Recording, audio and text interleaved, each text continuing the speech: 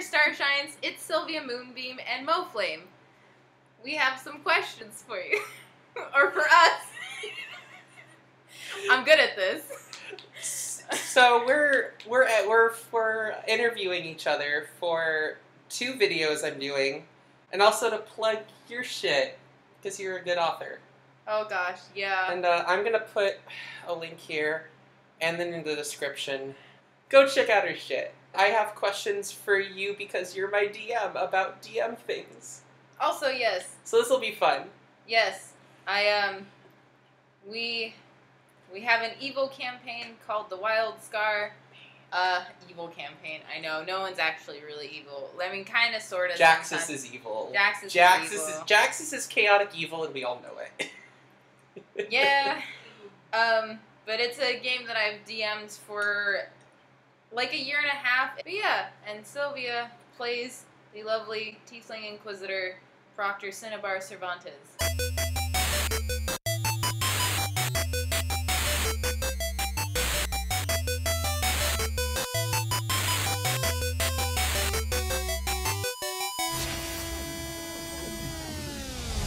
So in our own campaign of Wild Scar, you have a lot of characters, and like they're all really good characters. You could write a fucking book. Thank you. You could turn Wild Scar into a book, and all of your characters would be very good. And I'm not just saying that because you're next to me on a couch. I enjoy all of your characters. Thank you. I appreciate that. Like I know jack shit about Kajan, and I love Kajan. So, of all of your NPCs, who's your favorite to play as? So, what's interesting about Wild Scar, and possibly why most of the characters are so good, so the main place it takes place in is Aurora Hills, and I have filled it with old player characters of mine because I wanted to relive playing them. So, your Wild Scar is basically my Fae. Yeah. Yep. Okay.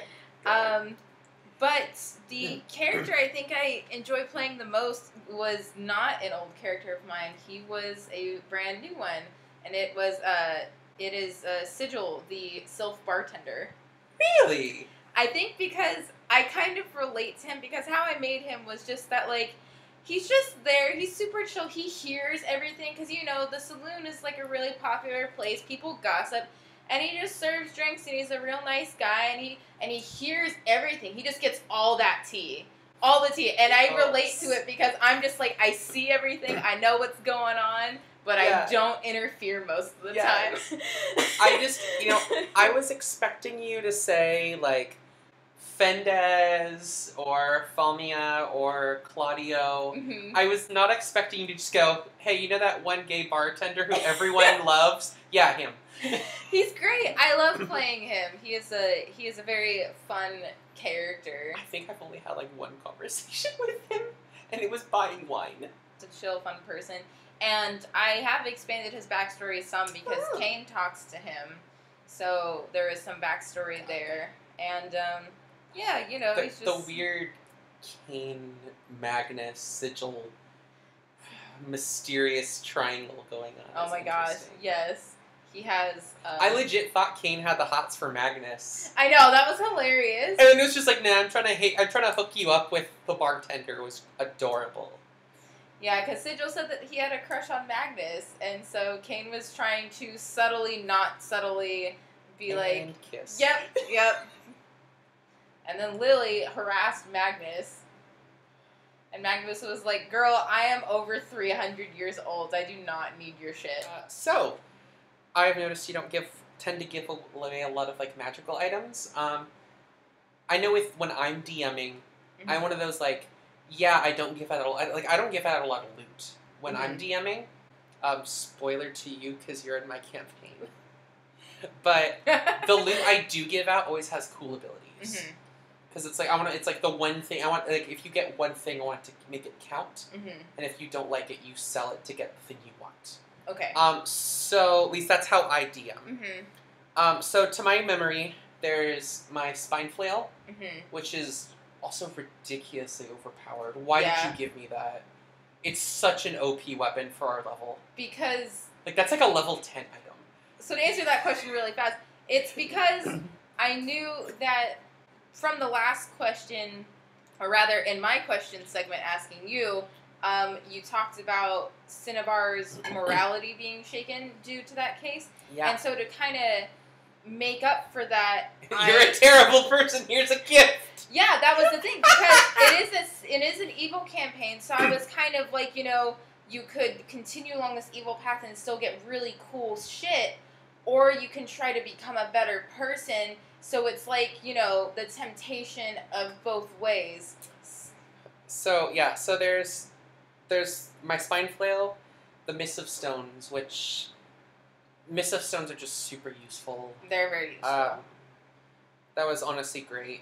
And then technically you gave us weapons when we were at the Temple of Iomade. Mm-hmm. But that was like everyone did shit, and so everyone... That was your idea, too. It wasn't my idea to, like, give them all a +1 buff, was it? No, you tried to get everyone to put their weapons down on the altar. Oh, yeah, because it had, like, the symbols. Yeah, and it wasn't the answer to the riddle, but I was, like, so thrilled that everyone got along for once. I was like, I have to reward this. Yeah, so... And I don't know, you probably have given out other cool shit. Falmea gave Syrian goggles of Minute. Oh, Mm-hmm. I thought they were just goggles. Mm-mm. Okay. Oh, okay. Minute scene. What is wrong with that does again? It allows you to see the smaller intricacies, so it gives a bonus to disable device. Oh, okay, because he's constantly doing shit on its gun. Okay. Mm-hmm. Because yeah, other than those 4 instances, I can't think of any like special items you've given out. So, are you just not a fan of giving out like magic items, or? So, and I believe people have bought items also, but yeah, people have bought items, but that's a little bit different. Yeah, it's not like it's not a loot. It's right. just you bought it. Yeah. So I think in this world specifically, magic items aren't super common. At least outside of the Empire, because the Empire is very industrious. You have the Arcane Key, which is the magic guild. I have, like, steampunk stuff and crystals and everything. So if I hang out with Claudia more, I'll get magic shit? Probably, honestly. But in the Scar itself, you have to go... Like, there was a bunch of magic items in the Temple of Iomade. Which we're probably going to go back. There's something. Yeah, I left it open so you guys could go back, because you did the trials, you got those items from there. Like, Kane got the brooch. I forgot she had that brooch. She got the brooch, Jaxus got the dagger, and Syrian got that lens for Arabella. Yeah. But there are other items still there. So it's not that I don't like giving them, it's just that magic items are also... They're just so... A lot of the Pathfinder ones are really good, they're really powerful, and they're also very expensive.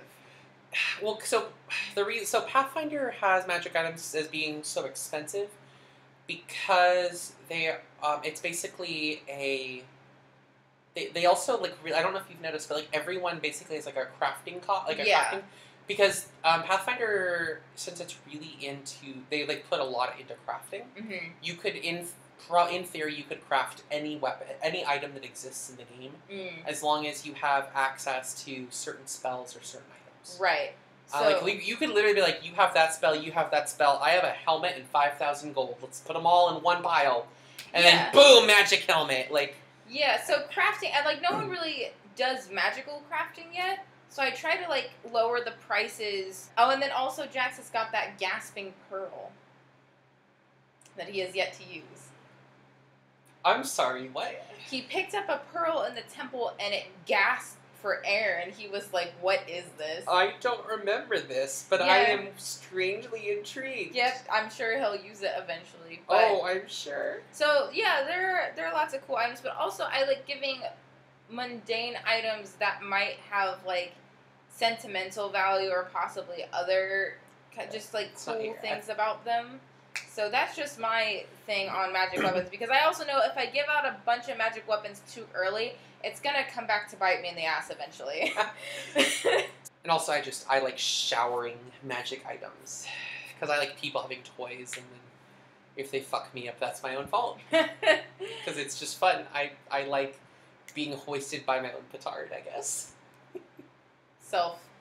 Self-deprecating a little bit.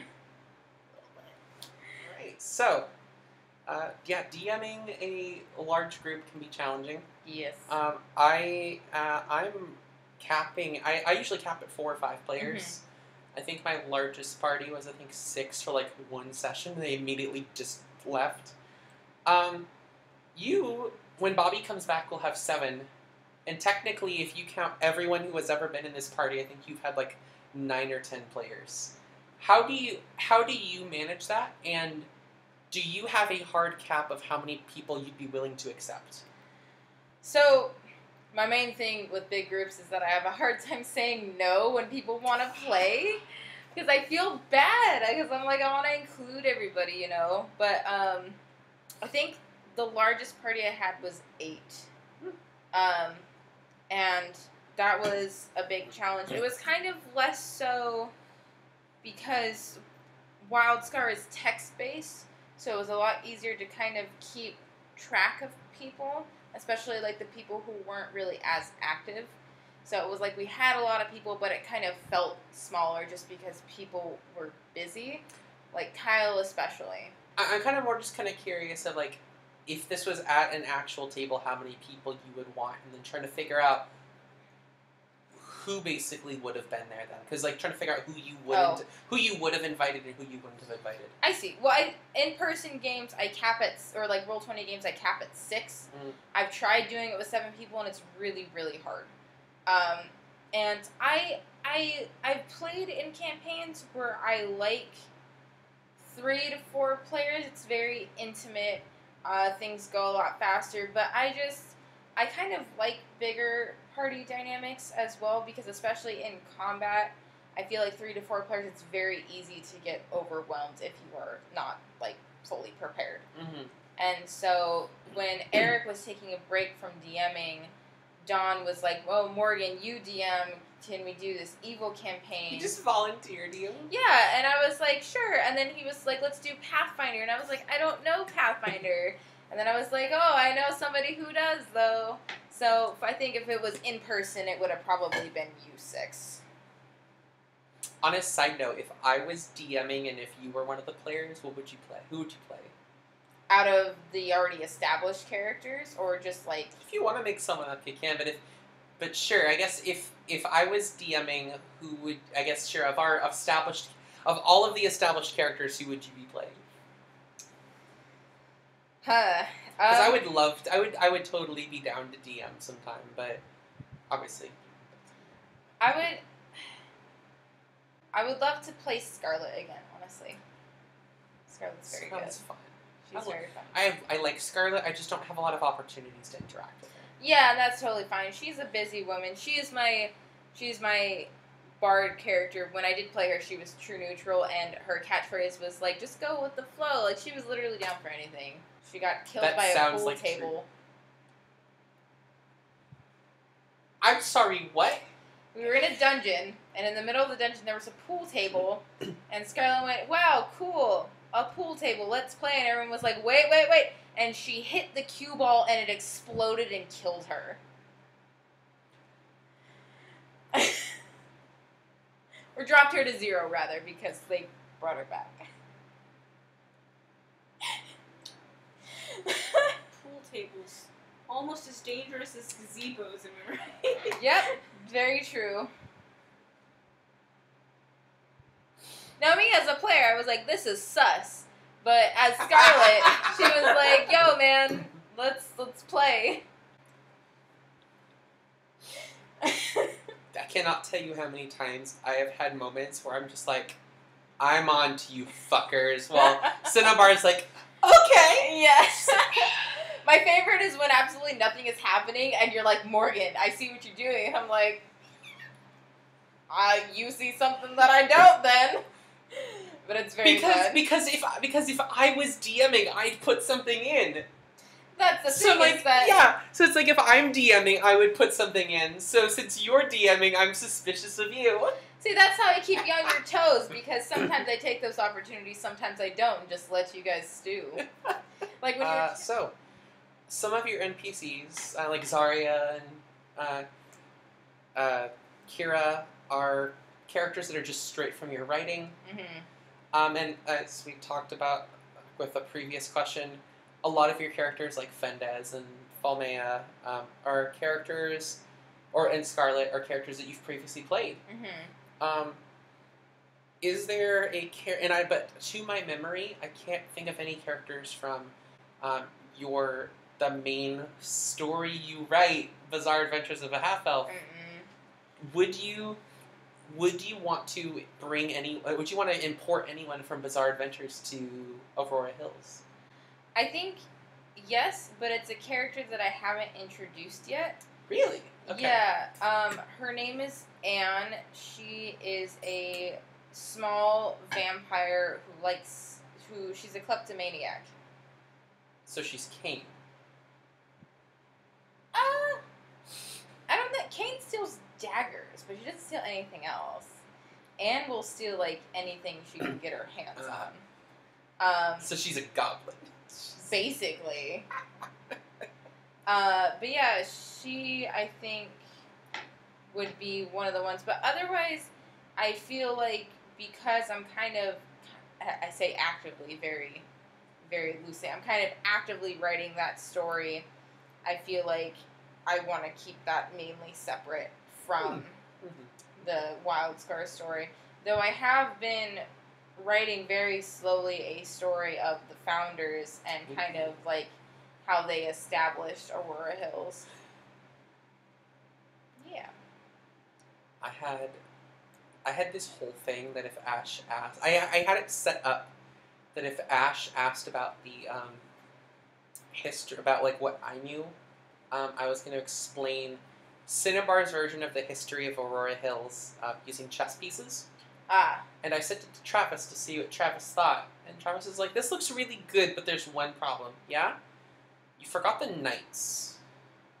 Because I had direct comparisons of who the king, queen, bishops, rooks, and the pawns were. And I completely forgot that knights were a piece on a chessboard. Nice. Good job. So I just scrapped that and never did anything with it. So I'm actually really curious to read that. Okay, all right. I'm really curious to read that. You could also send that to me and I could say how accurate it doesn't exist anymore. I was so sad that I just completely forgot about the knights. Because I didn't know how to fix it, so I just deleted it. Oh, okay. Okay, so my last question for you.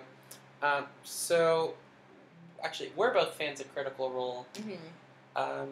Some of us have better taste than others in that we like Campaign 2 more than Campaign 1. And obviously, I think we can agree that Matt Mercer is an amazing TM. He is. If Matt Mercer were to voice a character from Wildscar, doesn't matter if it's a player or an NPC, who would you want and why? Oh gosh, I was thinking of NPC. So well, let's do both. You can do a player character and an NPC. That'll be fun. I think he would be very good at voicing Sign. I know nobody has had any interact. Well, you've had some interaction with him, very briefly. Jean-Paul, Cinnabar, and Badrick, all three had very brief interactions with him. And they were all very angry interactions. But for the character that I have in my head, I think he would be very good. Because also... now that I can hear... When I'm imagining the picture you have of him, I can imagine that now. He's also a gunslinger. So he's McCree. I just imagining the McCree voice. Yeah, basically. Not exactly, but kind of similar. But in that respect, I think he would also be good as Syrian. Because imagine him switching voices. Oh my gosh. It'd be very good. Oh my gosh. That's such untapped potential. Right? Or even if, because obviously if he was DMing it, he'd have a lot better control of it. Right. And so I can imagine a scene where he's just and you think you're gonna take me down with lollipop, that kind of thing, and just constantly cricks back and forth. Gosh. And goes back and forth between how remind me, how much are you into Borderlands? I played the second game, but not super into it. Did you ever play as Krieg? No. Because But I'm familiar with him. Because both when you're playing as Krieg, as well as in Borderlands 3 with the new DLC, where Krieg is the main character, there are two sides to Krieg. There's the psycho side and the sane side, and they both have the same voice actor. Okay. And in Borderlands 2, when you're playing as him, it's mostly the psycho side, but occasionally you'll hear lines from the sane side. And then, but as like reactions, where he's like, I'm gonna slice off your nipples and put them on a pizza! Jesus, did I just say that out loud? Like, meanwhile, like, in Borderlands 3, like, they're two separate characters, which is, again, kind of why I thought of thinking of Syrian, and they have conversations, and I could totally imagine Matt Mercer doing that. That'd be so cool. There is a Deadwood mini-series that Critical Role does where Brian Foster DMs and Matt plays in it, and it's very Western. They all dress up, and he's very good at like that kind of style. So yeah, it's just both gunslingers. Think of very McCree, different things, but I feel like he would be very good at kind of getting into those characters. I really like how he does both Marion Lavore, yes, as well as does what's the name of the witch? So there's a witch character he voices, and also Marion I think would be really interesting doing that kind of a voice. I always like when he does Marion, how he always like he wraps his cardigan around himself. Because like I kind of love that whole I get kind of senses of that from Lily too, where it's very much like, I'm kind of like visually she's very kind of like hot and sexy, but it's also one of those like I also have standards and don't want people constantly staring at me when I'm not performing. Yeah. But when I think the voice he does for Marion or the voice he does for the witch, I think would be interesting for actually I think of the witch for Bella, because I also don't know about as much about her. But I'm imagining when you talk as Falmea, I imagine Marion's voice. Okay. That's what my brain says. That's fine. That's probably wrong. I'm just really bad at accents, honestly. But you think of their voices however you want. How do you? If they have a cool accent, that works for me. I feel like Temperance has a little bit of an accent, like kind of like a thicker accent. I imagine him with like a German accent. Yeah, like kind of German, Russian, that kind of thing. Yeah. Yeah. And then he could probably voice Bella really well as well. She's very sultry. I just realized Falmea and Arabella have met each other. I would be legit afraid if they met each other. Oh wait, they have met each other. That's right. Yeah. They did. Falmea did not like her. She was like, I've heard of your shit. She was like, you're a witch of the waste, and Bella was like, don't call me that. I don't like your shit. I'm gonna steal your boyfriend. Okay. It's half, but she stole half of him. Pettiness, though. Just the you a bitch. I'm gonna steal your boyfriend. She didn't do it too specifically for her, but yeah. But it's funny. It's funny out of context. I know. All right. Well, thank you for answering my questions. Yeah. Thanks for having me. This will be fun to have at the end of my thing. Yeah. Also, link for Morgan's shit. Go check her shit out. Thanks. I don't know how to end this. Lunar, laser, like, star, shine, subscribe, moonbeam bell, all the things I normally do.